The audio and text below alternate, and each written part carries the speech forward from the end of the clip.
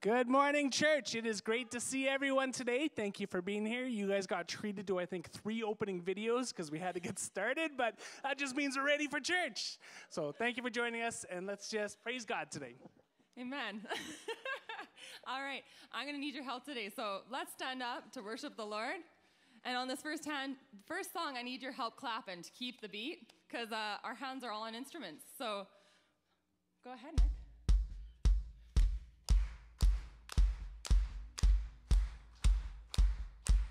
All right, let's repeat after me. Let's try this out. Let everything that hath breath, that has breath, praise the Lord. Praise the Lord. Come praise the Lord. Come praise the Lord. Let everything that hath breath, that has breath, praise the Lord. Praise the Lord. Come praise the Lord. Come praise the Lord. Waters in the valley, praise on the mountain. I praise when I'm sure, I praise when I'm doubting.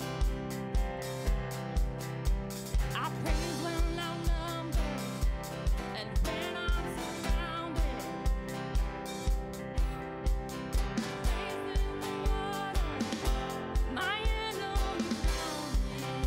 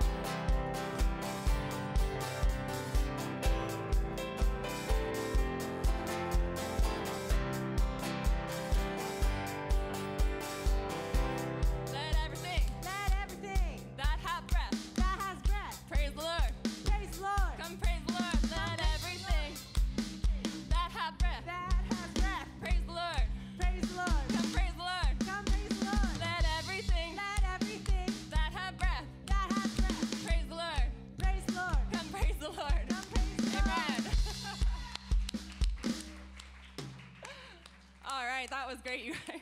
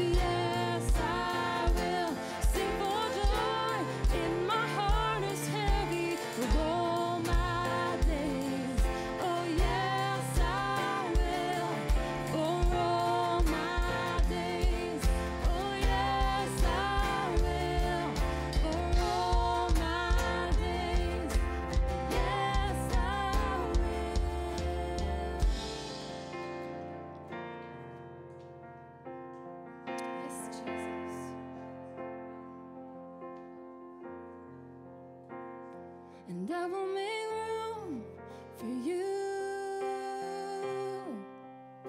to do whatever you want to do whatever you want to.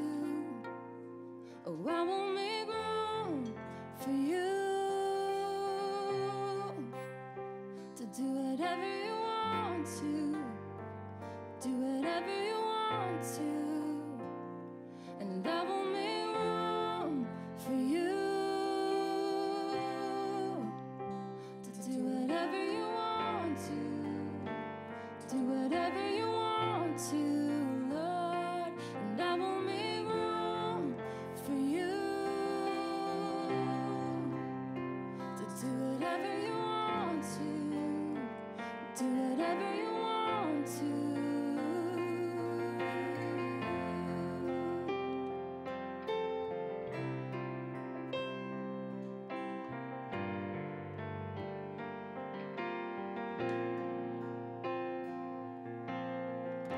Here is where I lay it down, every burden, every crown.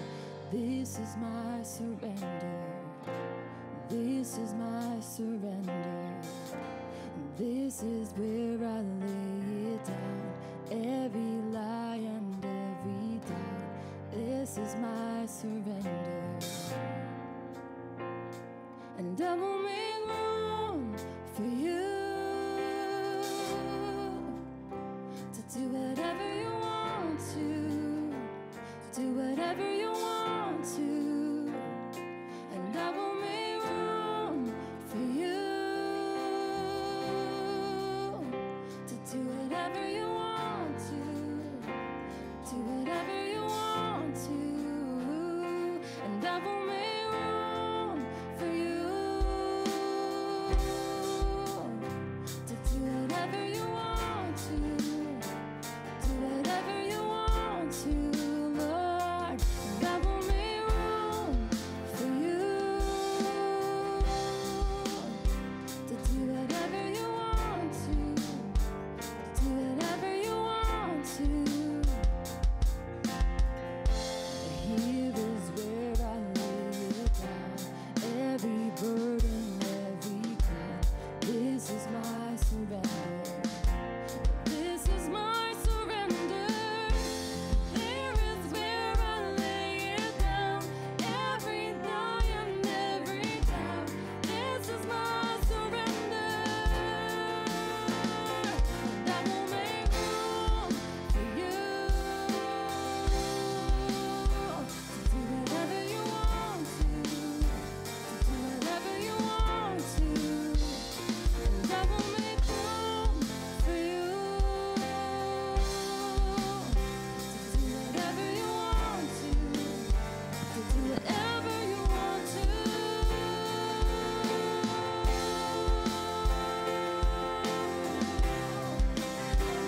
your way.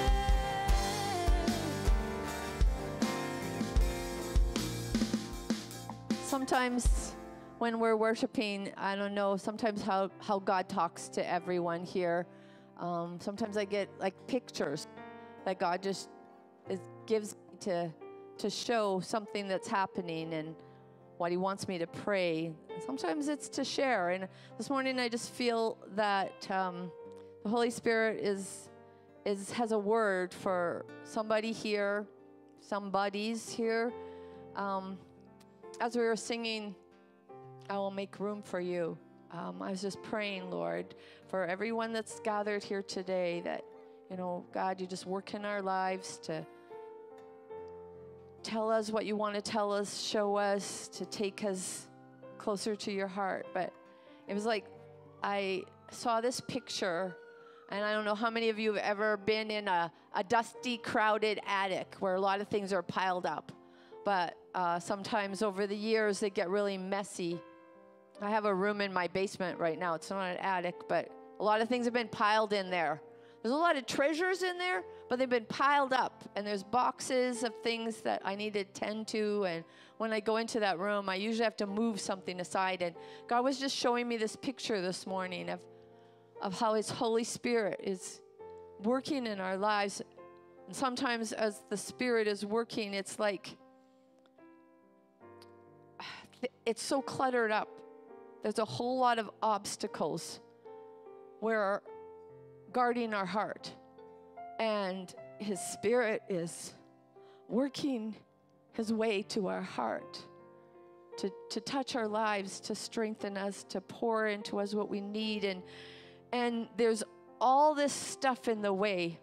And it's like, in the picture, it was like someone in a room pushing everything out of the way just to get to the most important thing in the room, the treasure of our heart. And God said, Debbie, sometimes that's what my Spirit is working to do. There's so many obstacles that keep me from the heart. And if you're here this morning and you just feel like that could be you, that there's these obstacles that are guarding your heart, that are pushed up a wall where your heart is hidden, God is saying, let me in. Let me in. Push those things out of the way so I can come to your heart. Make room for me today. And I will make room for you to do whatever you want to do whatever you want to. And I will make room for you to do whatever you want to do whatever you want to, Lord. And I will make room for you to do whatever you want to, do whatever you want to, Lord. And I will make room for you to do whatever you want to do whatever you want to. Oh, sing it again. And I will make room for you to do whatever you want to do whatever you want to. And I will make room for you to do whatever you want to do whatever you want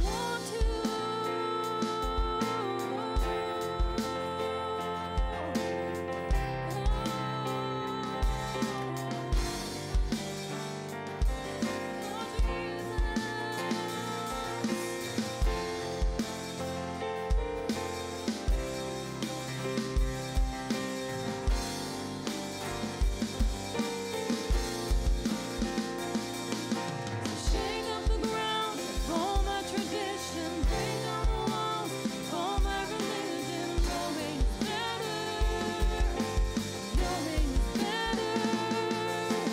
Shake up the ground of all my tradition, break down the walls of all my religion. Your way is better, your way is better. Shake up the ground of all my tradition, break down the walls of all my religion. Your way is better, your way is better. Shake up the ground of all my tradition, break down the walls of all my religion. Your way is better, your way is better. And I will make room for you to do whatever you want to do whatever you want to. Come, Lord, I will make room for you to do whatever you want to do whatever you want to.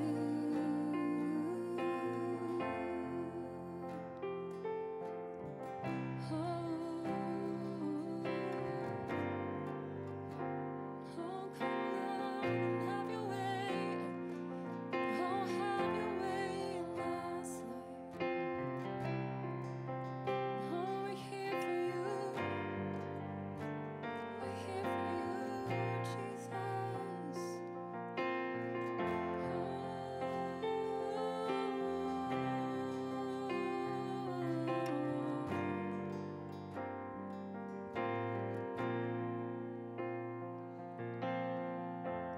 Here is where I lay it down.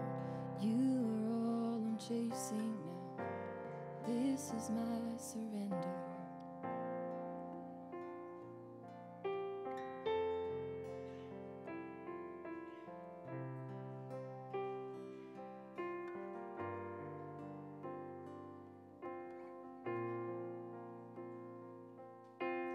What can wash away my sin? Nothing but the blood of Jesus.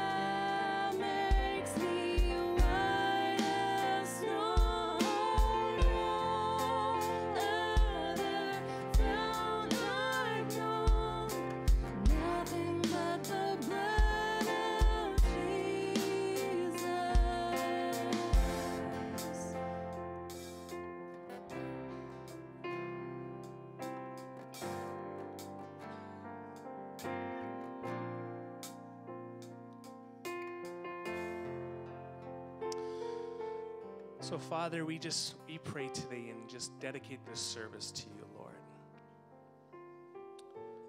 We want your will done. We want each and every heart here today to just know that they're loved by you, Jesus. Thank you for covering our sins with your blood. Thank you, Jesus, that treasure is worth selling everything we own. Obtain it, because we know there's more waiting for us. There's more than this broken world around us, Lord. So thank you for all that you do for us. In your name, amen. Can you guys take a minute to just say hello to each other? I know it's a packed room today, but we can do it.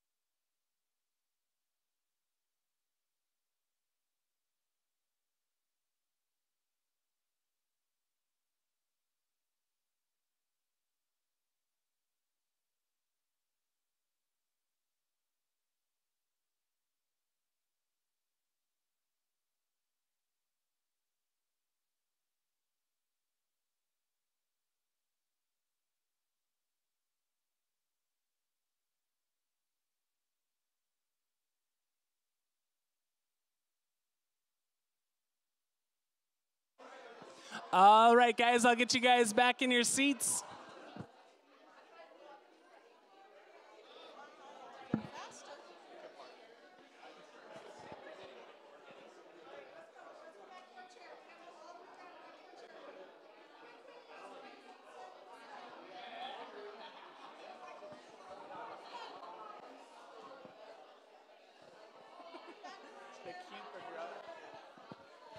All right, so if you're new today, you can tell we're a very active, lively church. We just love to take time to make sure that we say hi to each other, which usually creates a bit of chaos trying to get it started again, but it's a good problem to have. We love this mix. So if you are new today, we want to ask you to fill out one of the cards in front of you. If you'd like us to contact you or you want more information about the church or anything, feel free to fill that out. We're going to start with a couple announcements today. So it is September, which means everything's going to be starting up again. So there's going to be a number of announcements that you're going to want to pay attention to so you can be aware of the dates. So our first one is our children's program and youth gym night. So that's going to be starting up again Wednesdays. There's no actual date on there. September 20. So starting September 20, we're going to be, so it's in a few weeks here, but we're going to be starting at 6:15 at the International Culture Center, which is the old Macaulay School. The kids' Sunday programs will be starting again here possibly next week or for sure the week after. So we're still working out on that one, but that's going to be starting up again as well. Fall clothing needs. We are looking for socks, underwear, blankets, and men's pants, usually around the size 30 to 32 kind of area. So those are some of the needs that we're looking for. We give out a lot of clothing here at the church. Our drop-in program's actually starting again October 3rd, which is coming up in 1 month from today.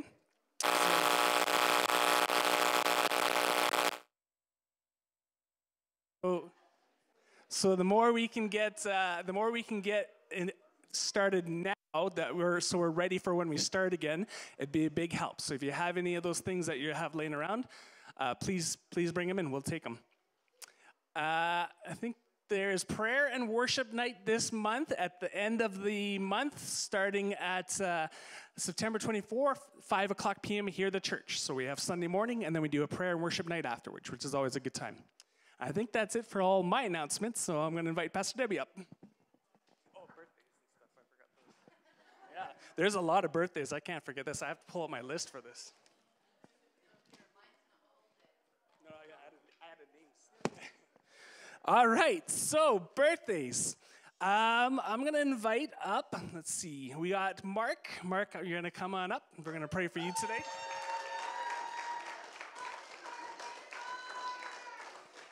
And we have normally Natanel. She's not here, so I might hold off on her, but we're still going to pray for Michael and Nicole, Ellie and Lucy,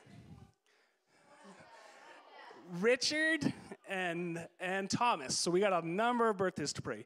At the same time, we have a few people that are just suffering from illness right now. Always September brings illness season, so we want to just cover our whole church, but particularly those that we know that are suffering right now, which is Sheldon and Anne and Sharon and Seno, and we want to cover Fiona as well. So let's pray. I'm going to invite family and friends to come around Mark.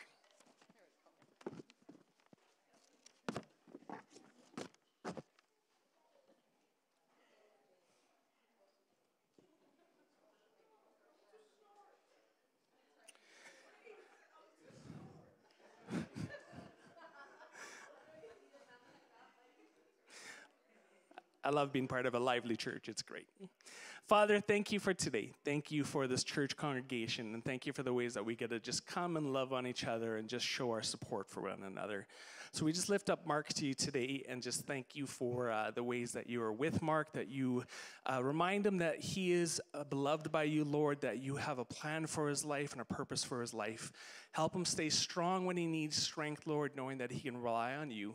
Thank you for all the ways that you provide for him, and we just continue to bless Mark and thank you that he's part of this church family. Lord, we want to pray for Richard, who I know is watching right now. We just bless him and thank you for Richard and the ways that he's working as a husband and as a man of God behind the scenes. So just bless him at work, bless him with your words and authority in his life, Lord, and just thank you for the ways that I know Richard has given himself to you. Lord, we lift up Ellie and Lucy and thank you for just that amazing set of twins, Lord, and just pray blessings over them today. And just thank you that they get to be part of our children's ministry and just the brightness that they bring with them. May you just cover them this week and thank you for all that they are. We pray for Michael and Nicole, Lord, and just thank you for those two, and just ask a blessing over the whole family, that you just watch over Nicole as she drives home today. And just thank you that I know that you're active in their life, that you love them, and that you are with them always.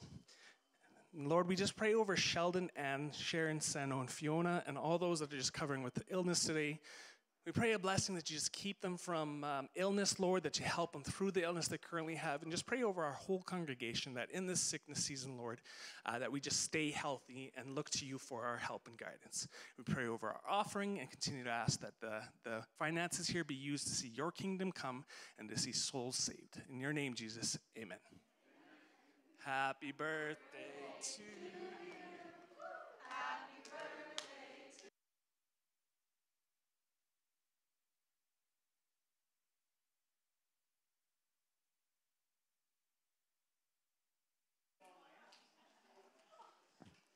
I have a couple things to add, and I will, I get the happy tidings. So Ashley's got a couple pictures. Kathy, or Ashley, can we go to the baby first?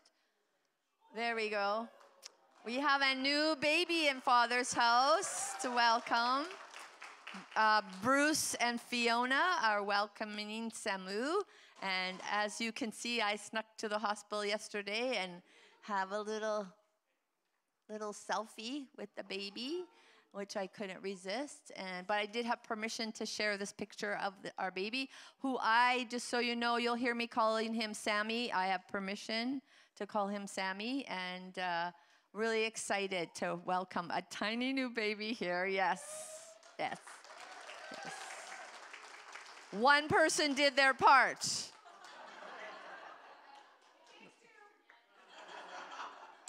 Not now, Leslie. We're going to be starting when the children start gym night. I'm excited to be starting a new Bible study coming up on September 20. September 20, that's the day. That's my wedding anniversary. I don't get the night off? No. Speaking of anniversaries, wait, where is the happy couple? Where's the wife of the couple? She ran away.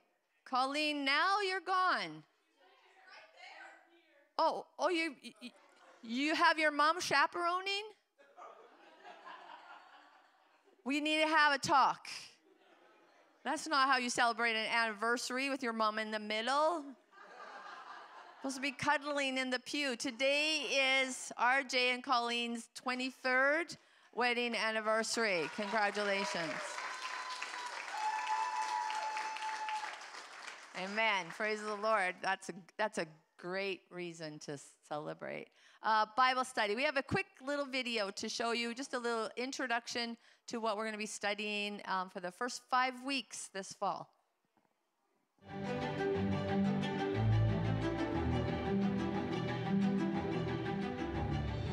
Shalom, I'm Rabbi Jason Sobel.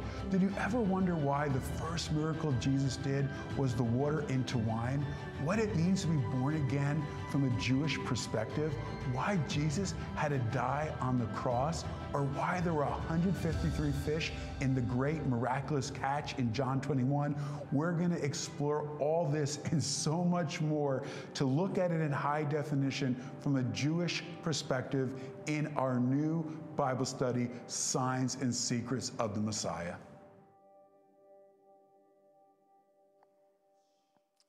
So I've already got to watch a little bit of the first session, and I'm excited to be studying Signs and Secrets of the Messiah. So Wednesday night, join us coming up on September 20th. I have another announcement. What is it? Children, that's it. Another quick video that we're going to watch, and then I'm going to invite everyone, children, youth, young adults, other not so young adults, everyone getting back to school this fall. We're going to get you to come, and we want to pray over you. So let's watch this video and then be ready to come, and we're going to pray, okay?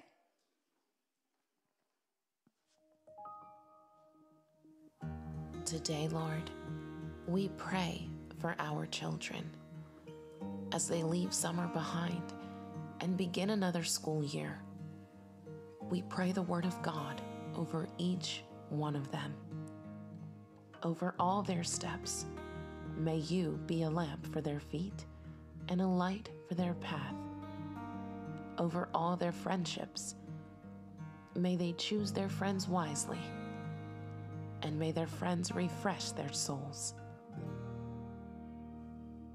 Over all their challenges, may they remember you are in their midst, the mighty one who saves, who rejoices over them, and who quiets them by your love. Over all their decisions, may they trust in and acknowledge you, Lord, and not lean on their own understanding. Over all their influence, may they do everything in love, Lord, as you have loved them.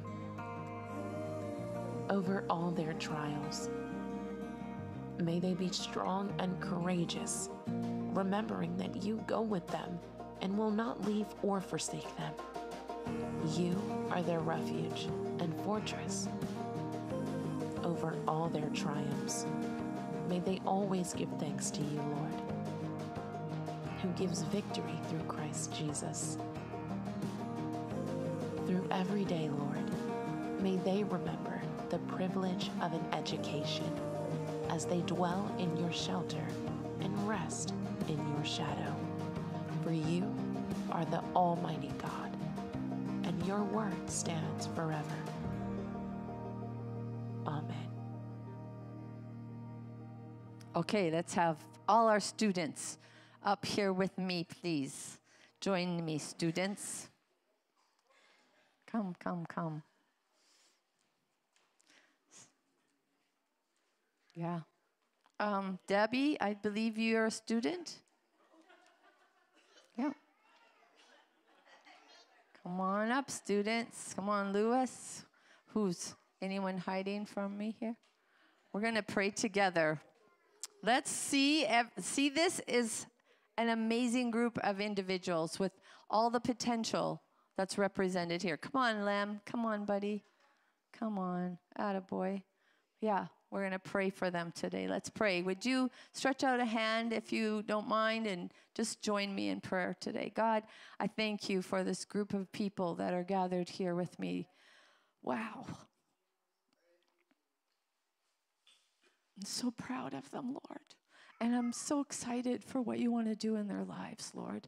I'm so excited for all the potential that's here, that you're forming them and teaching them and leading them, God. And I pray that the peace of God that surpasses all understanding would guard their hearts and minds through Christ Jesus. We pray your protection over them today, God. Not only physically, but God, I pray your protection over their hearts, over their minds, God.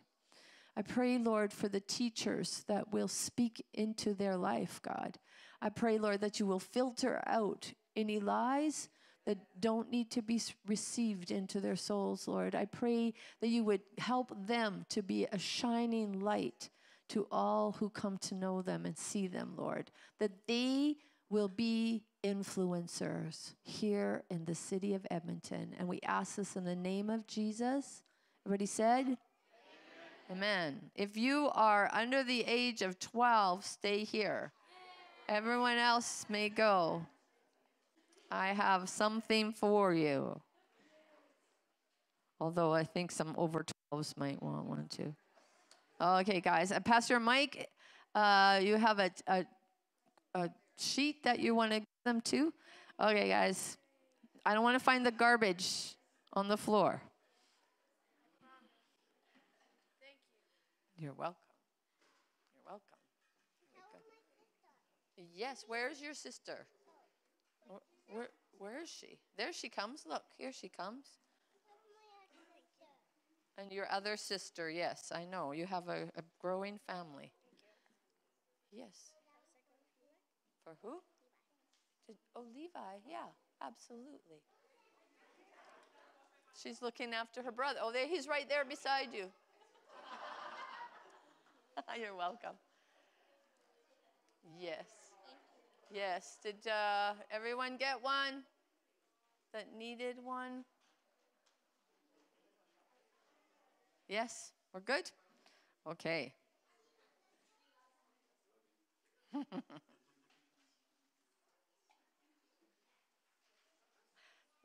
It's a very exciting day, and I think if you noticed this morning when you walked in, there are several people here today who are our guests who've come for a very special reason, and that is the water baptism that's going to take place at the end of the service. I'm going to be brief in my sermon today. For those candidates who are going to be baptized and getting into the water and getting wet, we will be having a song at the close of the sermon. If you do need to still change, like me, take that time quickly to change into any clothes that you're wearing for the water baptism, and then maybe be ready to join me here at the front. Yeah, I love water baptism. We're going to be having another one later in September. Because there's several students. Last baptism service, we met some students from the university campus that Alex has been working with, and there are more returning to school this year that indicated they would like to get baptized this fall. So this is wonderful, very wonderful. Yeah, I love it.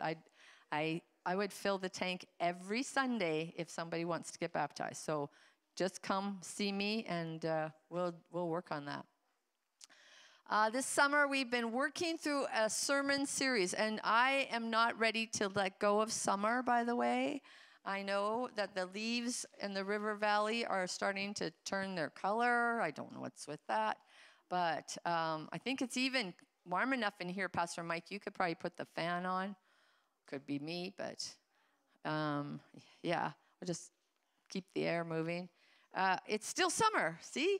We're going to have a beautiful fall, but it's still summer. And I want to continue a little bit more in the series Following Jesus. We've looked at a number of biblical examples of faithful followers of Christ.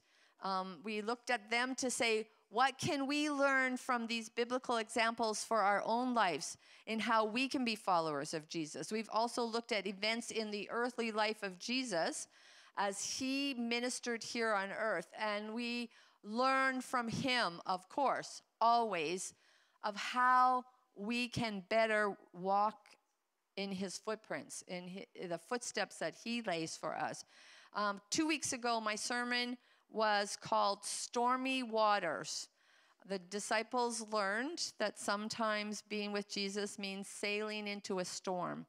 In the midst of the wind and the waves beating against their vessel, fear became their biggest problem. You remember what Jesus said to them? If you were at one of our day camps, we had a memory verse that I hope we never forget, when Jesus says to them, don't be afraid, take courage, I am here. Don't be afraid, take courage, I'm here. Jesus reminds us in the midst of the storm, we don't have to be afraid. In fact, he even questions, where's our faith? In the midst of the storm, when we are panicking and fear begins to grip our hearts so that we can't even think, he's here saying, why are you afraid? Where is your faith? The disciples forgot that right in the boat with them was the one who controlled the elements, the one who was the master over the storm. And Jesus calmed the winds. He quieted the seas, and the disciples were in awe and said, who is this that even the wind and the sea obeys him? At his command, peace reigned. Today I want us to go a little further and talk about what happens when the storm means your vessel breaks up and you become shipwrecked. In fact, that's the title of my sermon today, Shipwrecked. We're going to watch a quick video that I know the children will enjoy, and maybe us too.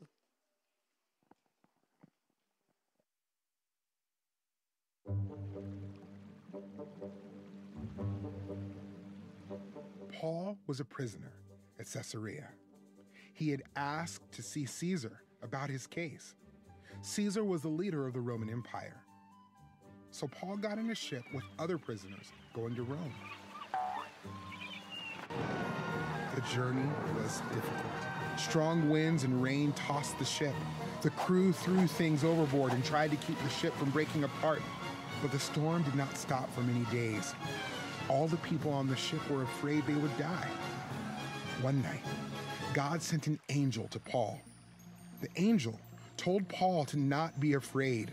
God would save the lives of everyone on the ship. Paul told everyone on board what God had said. "Take courage," he said. Paul believed everything would happen just like God said. The people on the ship would not die. They would have to run the ship onto an island. When the ship got close to an island, some of the sailors tried to escape in the lifeboat. Paul told them they would only be saved if they stayed on the ship. The sailors listened to Paul. No one had eaten in a long time, so Paul told them to eat. He thanked God and broke the bread, and everyone ate. Then they raised the sails and headed toward the island. When they got close, the ship struck a sandbar and stopped. The waves crashed into the ship, and it began to break into pieces. The soldiers were afraid the prisoners would escape, so some of them wanted to kill the prisoners. But an army officer ordered everyone to swim for shore. Those who could not swim clung to the planks and pieces of the ship. They all made it safely to shore. Paul was right. God saved all of their lives.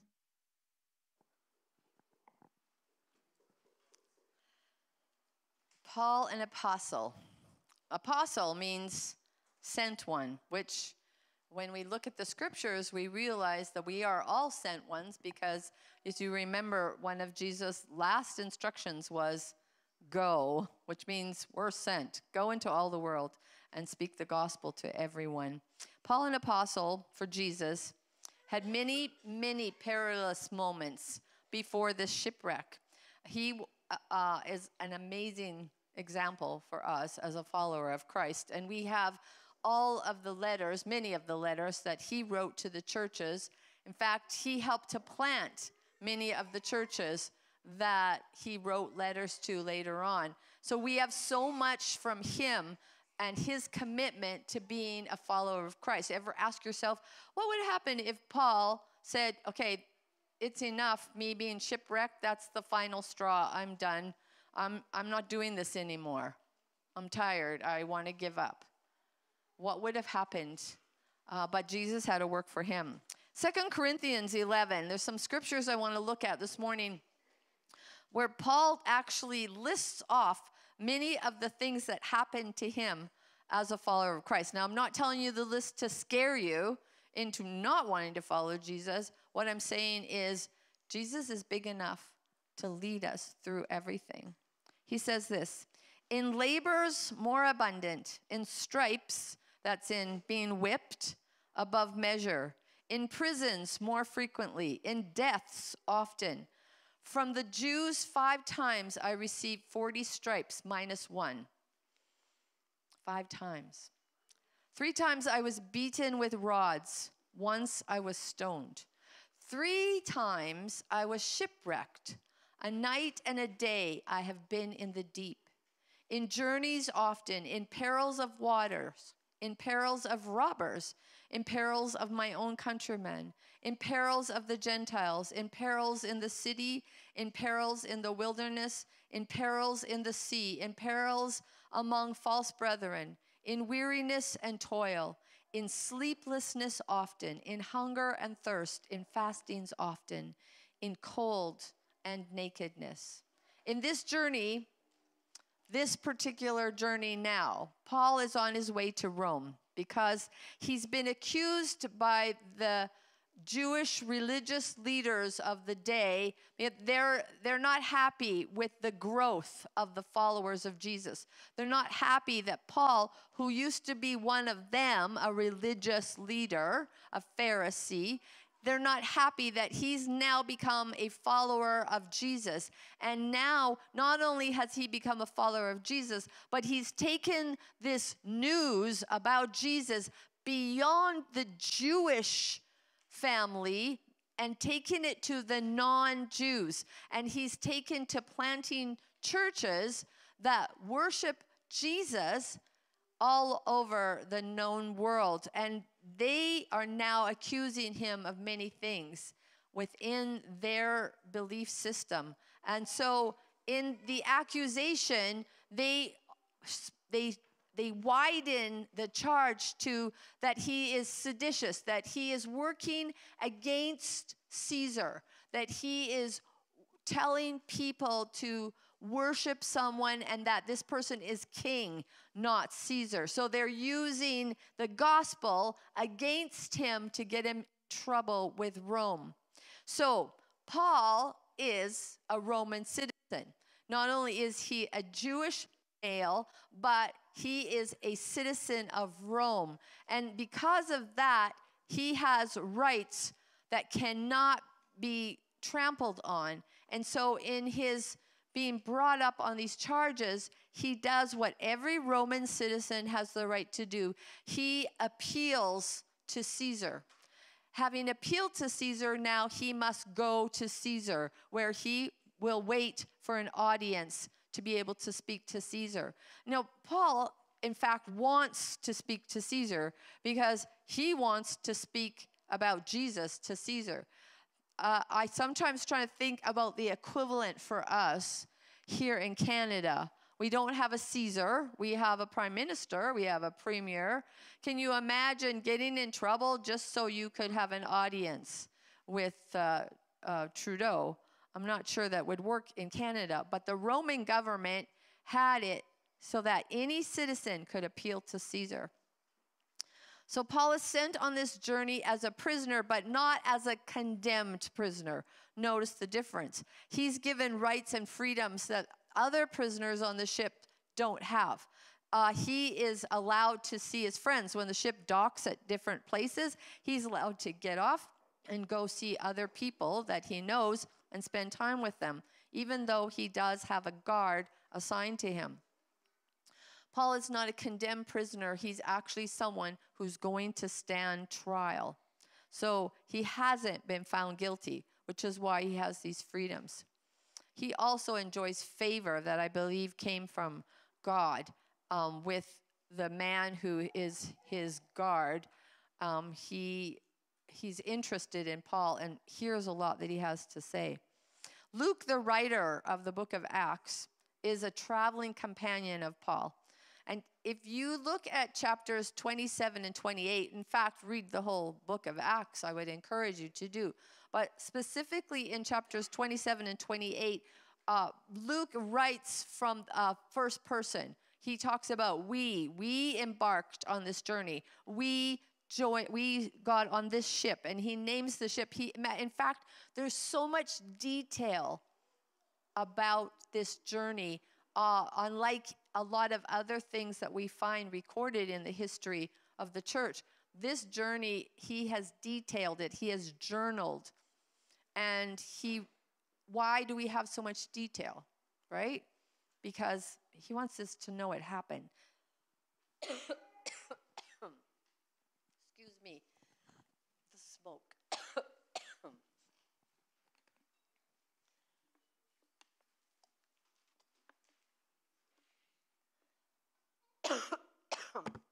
This is when my husband jumps up and gives me a lozenge.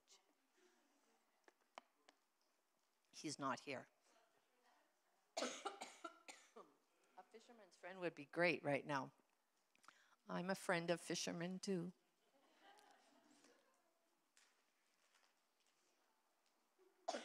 Thank you. Oh, it's the right flavor too.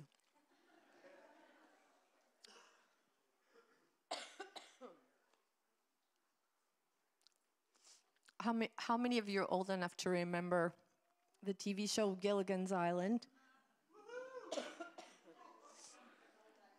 Some of you are young, but you watch the reruns. And remember the song at the beginning? It says, the weather started getting rough. Remember the tiny ship? Yeah, it was tossed. If not for the spirit of the fearless crew, the minnow would be lost, right?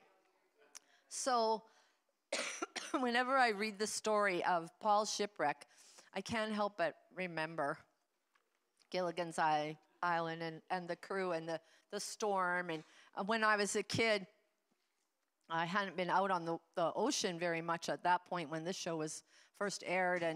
And watching it, I think probably started watching it on black and white TV initially.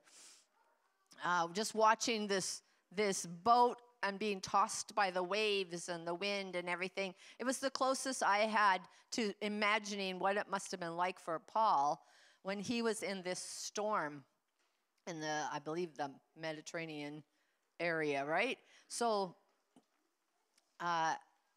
okay, I have to admit the Gilligan's Island song came to mind while I was doing the sermon. In the midst of the storm, Paul receives a word from God. He's in fact visited by an angel. Acts 27:23-26 says this. There stood by me this night an angel of the God to whom I belong and whom I serve. He's relaying to the crew and to the passengers what he experienced. He says, the angel said, do not be afraid, Paul. You must be brought before Caesar. And indeed, God has granted you all those who sail with you. Therefore, take heart, men, for I believe God that it will be just as it was told me. However, we must run aground on a certain island. First of all, he says, the God to whom I belong and whom I serve. That's Paul's confession and his identifying himself before everyone on that ship. This is who I am. I belong to my God. Everyone on that ship, at that time, people were extremely religious and worshipped many gods. Many of the people that were Gentiles on that ship would have been praying to their gods. But it was different in that they were seeing their gods serving them. We pray to the gods to take care of us. Paul says, the God to whom I belong and to whom I serve. He makes the distinction. I am his servant. I'm here not representing myself. I'm here representing the God whom I serve. This is who I am. This is my life's purpose.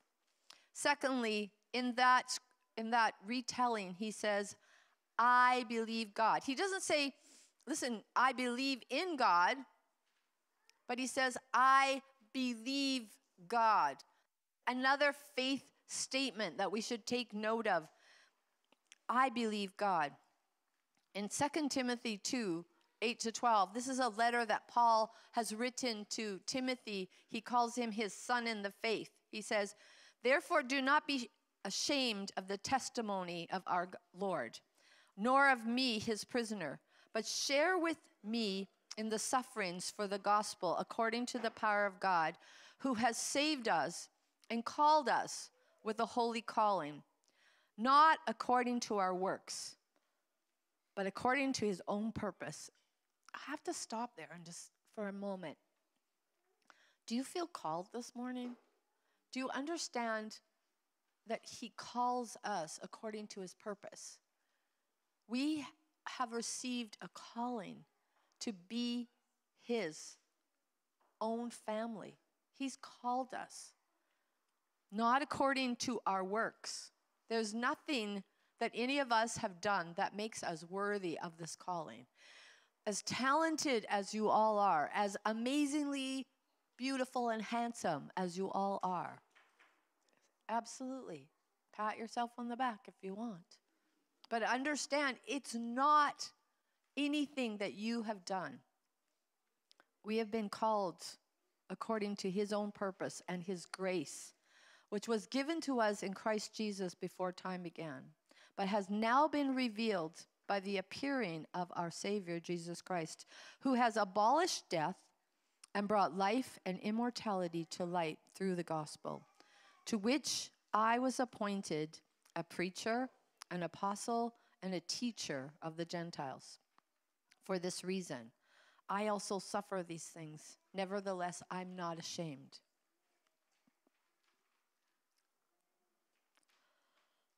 For I know whom I have believed, and persuaded that he is able to keep what I have committed to him against that day. When Paul stands up and he says, I believe God, that he's able to perform everything he says. He's not kidding. It's not just a rah-rah speech. He has demonstrated his belief with his very life. That's why he's on the ship. He's not out for a holiday cruise. He's not out to fish for salmon. He's on that journey simply to follow God's purpose. Paul knew who he was trusting. He knew whom he believed, and he wanted others to know this Jesus. He gave people hope to hold on to in the midst of an impossible situation. When you're going through what seems like an impossible situation, when you are in the midst of the storm and you know that you're going to be shipwrecked because that's what he's told, the ship's going to run aground. Are you the one giving comfort and encouraging others? Or are you the one saying, somebody needs to look at me right now? I'm suffering. I need something. I need some help. Or are you looking to say, wait a minute, I believe God.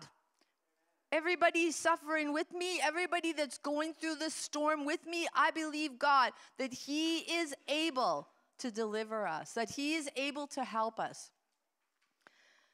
He said, we must run aground on a certain island. Paul knew they were going to be shipwrecked. He just didn't know where. You notice God doesn't give him further information. Paul must walk by faith. He must be in that same mode that you and I do when we don't know what's coming. We don't know what's around the corner, but we walk by faith and not by the sight of our eyes, not by what's written in the paper about whatever's going on in our lives. It is by faith that we approach tomorrow, today, the day after, as long as God gives us breath in our lungs. Paul had assurance that he would survive. He was given that word, but he had to walk in faith. God didn't share everything with Paul, just like you and I. For Paul, it was a faith journey. That means we need to understand something. We too may be shipwrecked. Maybe not literally, physically. Next time you step into a boat going, oh, I hope this isn't one of the times Pastor Debbie was talking about that I'm going to be shipwrecked. No. I'm saying sometimes our life journey may seem like a shipwreck. It may seem like things are not going as we planned. In Acts 27:41, it says this, but striking a place where two seas met, they ran the ship aground, and the prow stuck fast and remained immovable.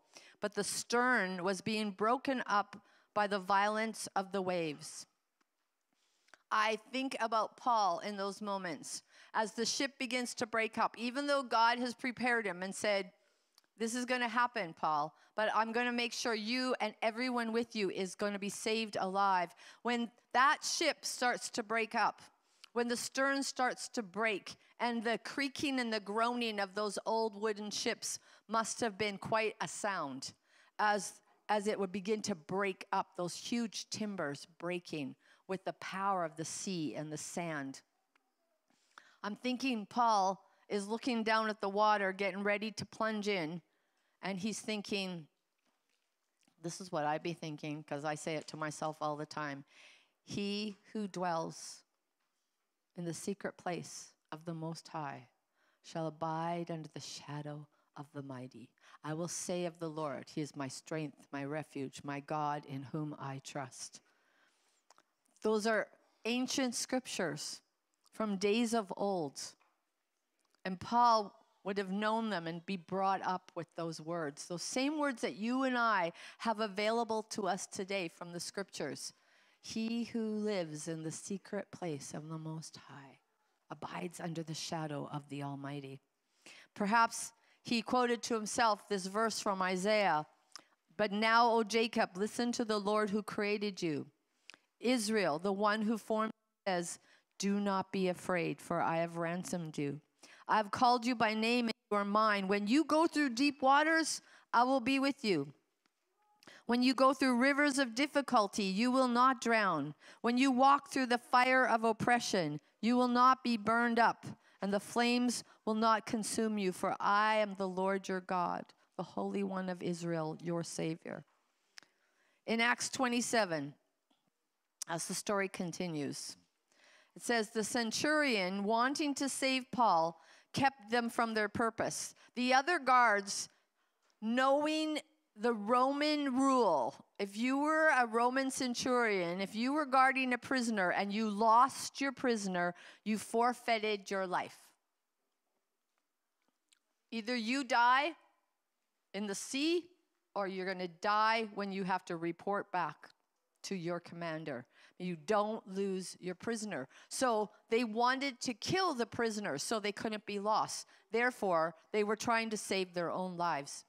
But the centurion, wanting to save Paul, kept them from their purpose and commanded that those who could swim should jump overboard first and get to land, and the rest, some on boards and some on parts of the ship. So it was that they all escaped safely to land. Shipwrecked. When we reach Acts chapter 28, which is the story of being shipwrecked, I think we see Romans 8:28 in action. Romans 8:28 says this, and we know that all things work together for good to those who love God, to those who are called according to his purpose. Where is this Jesus when we're shipwrecked? When our life seems to be falling apart, when nothing we expect to be happening is happening, instead, things that we would never have looked for to happen are going on. When life seems to be overwhelming us and it seems like it's falling apart. When it feels like everything is wrong. I want to say this. Get ready, because God's about to move. Get ready. God's going to do something. I don't know how many times I've encouraged people going through a difficult time when it seems like they're being attacked on every side. I'm like, okay, there's a reason for this. So get ready for what God wants to do. The island they were shipwrecked on is the island of Malta. It's 27 kilometers long by 14.5 kilometers wide. Equals about 246 square kilometers. Not a huge island.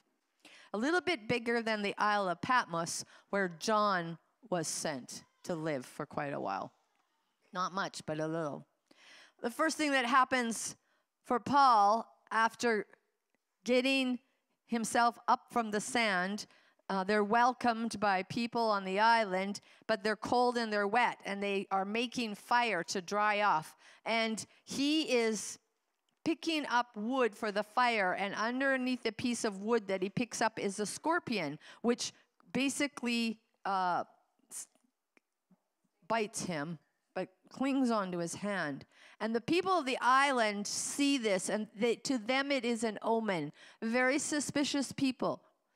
They see the scorpion and they say to themselves, oh, this man must be a prisoner worthy of death. And even though he escaped the sea, now, I guess you could use the word karma. Karma is going to see that he gets what's coming to him. What does Paul do? Paul shakes it off and continues to make a fire and get dried off. But he's being observed. He's being watched. They're watching. They're waiting for his hand to swell up. They're waiting for the pain to start. They're waiting for him to keel over from the poison of the scorpion. That doesn't happen. But I think it's important for us to understand something. You're being watched. You're being observed. when you step into a new situation, when you walk into a new room, a new group of people, and you identify yourself like Paul did, I believe God, understand you're being observed. People are watching you. What are you made of? Are you for real? I was talking with a good friend yesterday. We had lunch together. We don't see each other too often. She doesn't live here in Edmonton anymore. She was telling me about a situation within her family and about how she had to attend a function without her husband. And many of her family were not believers like she and her husband are. And she went to do something and was challenged immediately by people that said, are you only doing this because your husband's not here? In fact, what she went to get was a glass of wine from the bar. And she was immediately challenged by, well, you're a Christian. You're drinking because your husband's not here to see you drink. And she was taken aback because she was like, why does anyone even notice me in all of the people that are here? Why are they noticing me? But she was challenged, questioned, and she ended up coming away from that very shaken in that she hadn't realized how much she was being observed and watched by members of her extended family, that they were just keeping watch over her life. When Paul didn't keel over dead, the same superstitious people decided, oh, he must be a god. If he didn't die from the scorpion, he's not a murderer, so he doesn't deserve death. He must be a god. And because of that, they begin to look for how he could serve them. And he's quickly invited to the leading citizen of the island. His father is ill, and he's dying. And there's nothing that can help him. So they invite Paul to come. And of course, Paul comes and prays, and the man is healed. What next happens is then other people who are sick and need help, now they're coming to Paul. And basically, in the 3 months that he is stranded on the island of Malta, waiting for a new ship to come and get everybody, waiting for a way off, he ends up ministering and teaching people about Jesus those 3 months. There was no one else on the island. There was no believer that had come there with the gospel before. There's this song that says, I'm waiting on you, Lord. I'm hopeful. I'm waiting on you, Lord. Though it is painful, but patiently I will wait. And I will move ahead, bold and confident, taking every step in obedience. While I'm waiting, I will serve you. While I'm waiting, I will worship you. While I'm waiting, I will not faint. I'll be running the race even while I wait. I'm waiting on you, Lord, and I'm peaceful. I'm waiting on you, Lord, and though it's not easy, faithfully I will wait. I'll move ahead, bold and confident, taking every step in obedience. While I'm waiting, I will serve you. When you're shipwrecked, when you're stuck on an island and can't get off, what are you going to do? How are you going to be? Pray. Yeah, that's good, Mark. While you're waiting, serve him. Serve him while you're waiting. Be confident in your God. If you're shipwrecked, it's because he has something for you there. He's got a work for you to do. I'm asking our team to lead us in a closing song, not closing as in don't leave, but this is our signal to our candidates to get ready. We're going to quickly just change the scene slightly, and exciting to have this baptism service.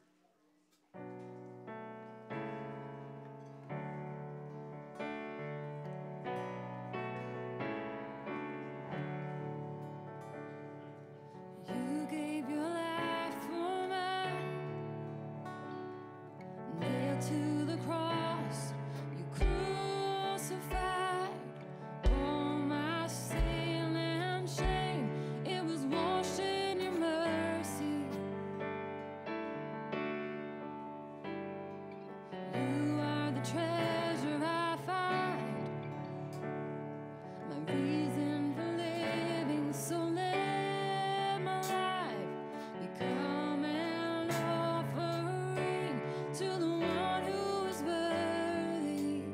sing all praise. And all praise to the Lord Most High. And all praise to the one who saved my life. All praise to Jesus Christ, High King of heaven, my King forever.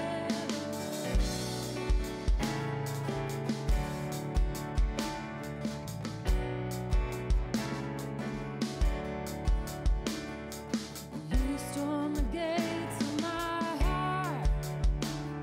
The veil in between was torn apart. And you hold the keys to the grave. 'Cause you bring things to life. You roll stones away. All praise to the Lord Most High. All praise to the one who saved my life. All praise to Jesus Christ, High King of heaven, my King forever. All praise to the Lord Most High. All praise to the one who saved my life. All praise to Jesus Christ, High King of heaven, my King forever. My King forever.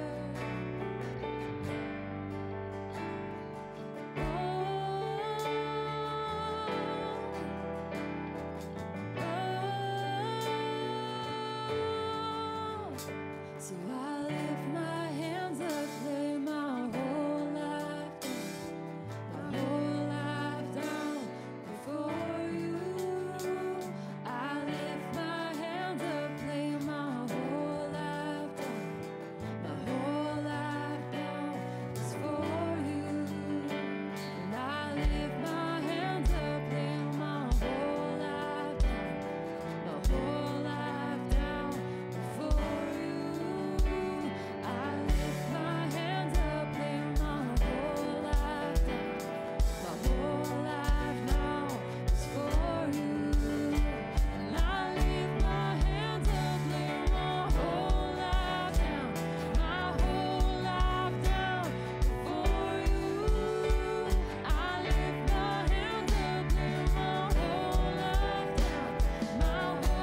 life down is for you. All praise to the Lord Most High. All praise to the one who saved my life. All praise to Jesus Christ, High King of heaven, my King forever. All praise to the Lord Most High. All praise to the one who saved my life. All praise to Jesus Christ, High King of heaven, my King forever. I lift my hands up, lay my whole life down before you. I lift my hands up, lay my whole life down is for you. All praise to the Lord Most High. All praise to the one who saved my life. All praise to Jesus Christ, High King of heaven, my King forever. So you just bow your heads and your hearts with me as we prepare just to change the order of the service. Before we do this, I think it's important. If you're here today and you've heard something that has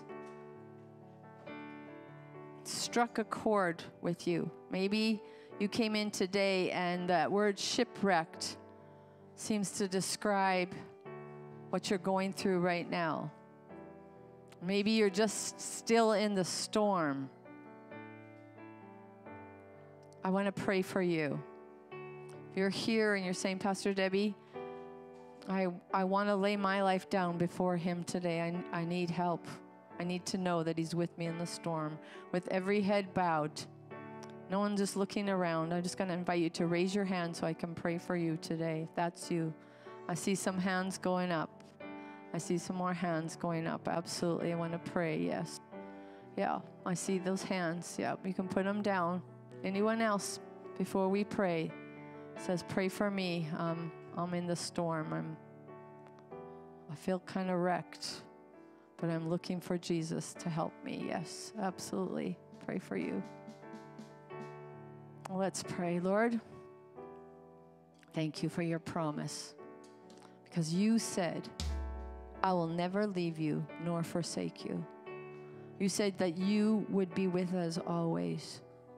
I pray for each individual as they raise their hand today. I ask, minister to them by the power of your Holy Spirit, Lord. I pray that as they choose to come alongside and walk with you, Lord, they would feel your strength, feel your love overwhelming them, that they are not alone, that you have a plan, that you have a purpose, that they are not forgotten. And so we pray over each person now in the name of Jesus. Amen. Amen. Amen. All right, we got to switch a few things out here. Give us a minute.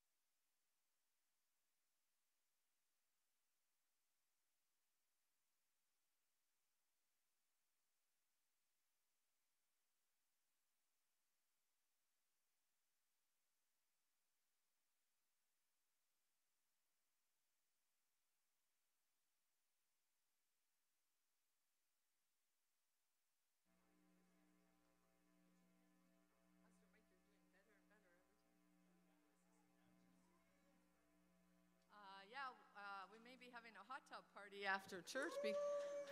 It's quite warm today, as opposed to when it's been so cold, making up for it. Joining me in the tank is Pastor Jesse today. He is not getting baptized. He has already been baptized, but he is going to be baptizing his youngest sister. So Juliet, would you come and join us?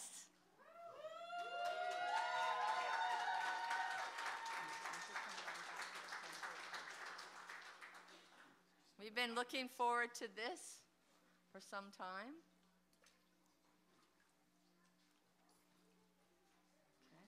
sweetie. Okay, Pastor Jesse, walk us through. You're in charge. No, don't hold the mic in the baptism tank. First rule. So, this is Juliet. Hi. Tell us why you want to get baptized, Juliet. To build my faith in Jesus and God.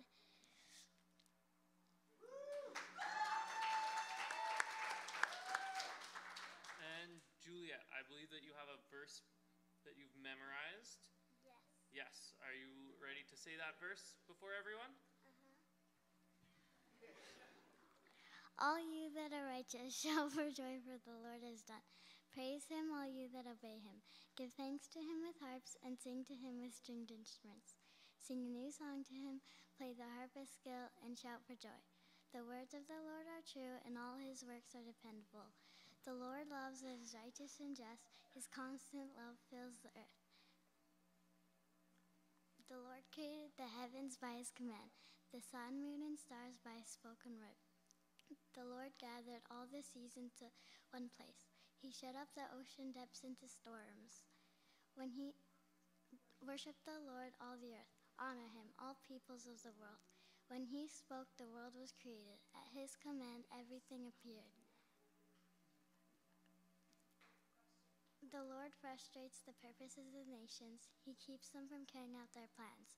But his plans endure forever. His purposes last eternally. Happy is the nation whose God is the Lord. Happy are the people he has chosen for his own.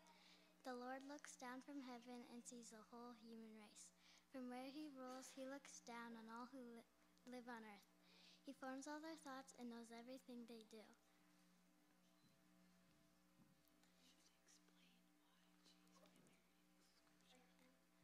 A king does not win because of his powerful army. A soldier does not triumph because of his strength. War horses are useless for victory. Their great strength cannot save.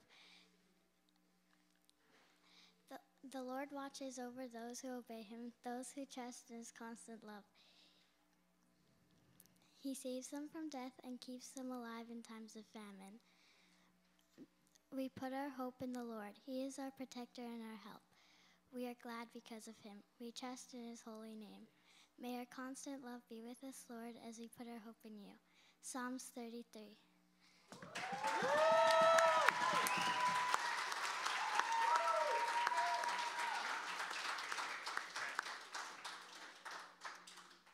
So Juliet memorized that verse. That chapter. Many verses. As a way to prepare herself and as a way to make sure that she was ready to commit to following Christ publicly by committing to hide his word in her heart. Amen. That was wonderful, Juliet. I'm so proud of you. Very, very proud of you. Can we ask Daddy to come pray with you? Yeah. So, Daddy, there's a microphone there. Yes, Jarrett. There's a microphone there. It's on mute, so just tap it once. Jaya, you remember? Yeah. Barrett, I'm going to ask if you would pray for your daughter, because I know it's nice that I'm not the only weepy one.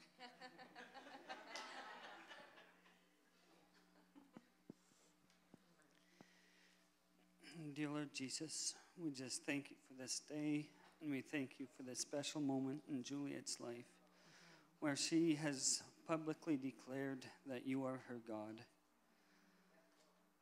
And Lord, and that she will follow you for the rest of her life. Lord God, I just ask that you keep her in your hand forever. Lord God, I just pray that she does not turn to the left nor to the right, Lord God, but that she follows you all the days of her life. May you walk with her and show her your will. Just guide her, Lord God. In your name, amen.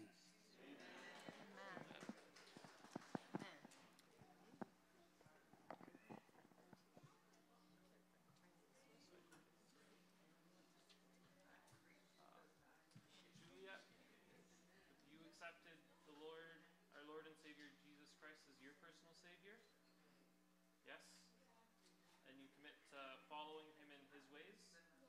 Okay, well, then now, Juliet, upon your public declaration of faith, we baptize you in the name of the Father, the Son, and the Holy Spirit.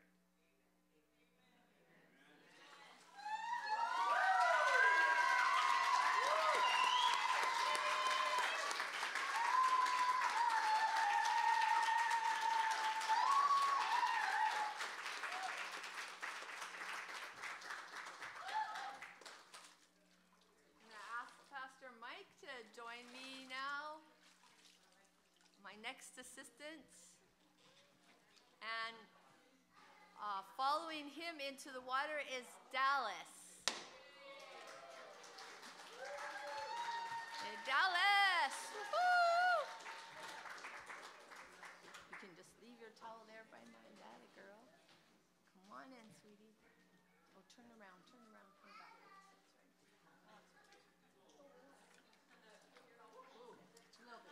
There you go. Put this down a little bit. Oh, this is Dallas. Another one we have known since babyhood, right? And we're so excited that you're here today and that you made this decision. Would you like to just tell everyone a little bit about this decision you've made today, why you want to get baptized? I want to get baptized for when Jesus rose down and then he rose up. So she's identifying with Christ when he was crucified, he was buried, and then he rose again. And the baptism is a symbol of that. We are crucified with Christ. Nevertheless, we live, yet not I, but Christ lives in me, right? Yes. And do you love Jesus? Yes. Have you invited him into your heart? Yes. Yeah, so you want to follow him? Yes. Excellent. I think that your daddy is here, and he's going to come and share a scripture with us. I asked him if he'd speak a scripture like we talked about. You might, if it says mute, just look on the little readout and just, Catherine will help you.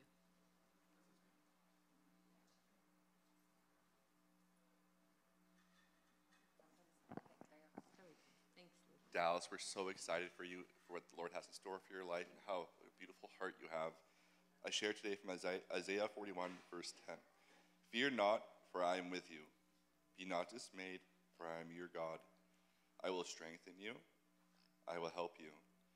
I will uphold you with my righteous right hand. Amen. And now we're going to ask Dallas's mommy to come and pray.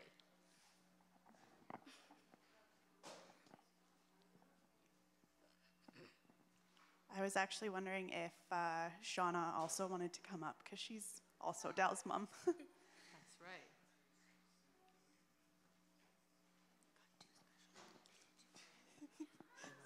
You don't, that's okay. Dallas, thanks for letting us be here today and share your day. I'm really proud of you, kiddo. Dear Lord, give Dallas the strength, the wisdom, and the courage to go forth in your name, to recognize that she's choosing this path on her own free will. Give her the strength that even when sometime she might struggle or she might occasionally veer off the path, give her the strength and the wisdom to come back. And everyone who's shown up here today together to support her, to witness this, help them to give her the best words to keep her on that path, to show her the love that each and every one of you has in your hearts for Jesus, for our Father, and to give her all of the wisdom to go forth and spread your light and your love to each and every person she follows in her path. Amen. I think light is such a good word to describe this little girl. She just brightens the rooms with her smile, with her kind heart. We recognize that in you, and that comes from Jesus living in you. He's a big light inside of you, and just makes everyone see brightness. And we are all here for you too, right? Yeah. Amen. Ready to do this? Okay, come on.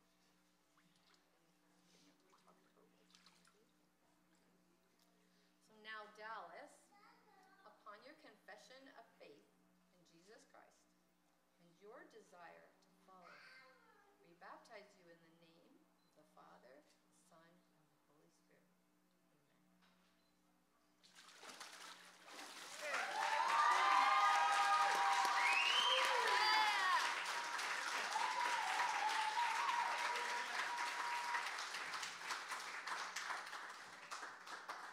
All right. Oh, what? You want to come in too? Amen. Amen.